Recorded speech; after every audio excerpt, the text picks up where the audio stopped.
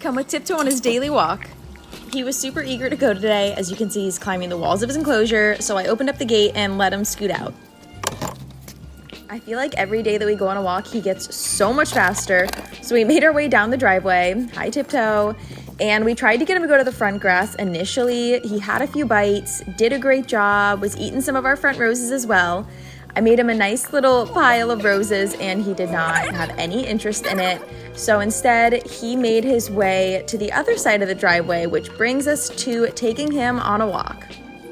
It usually takes us about an hour or so to go around the block, but today he did it in record time, 40 minutes. He got distracted by the dragon at this house and tried to go say hi, so we had to do a little bit of redirecting, but then he found the most beautiful garden, such pretty flowers. I'm so surprised that he didn't try to eat them.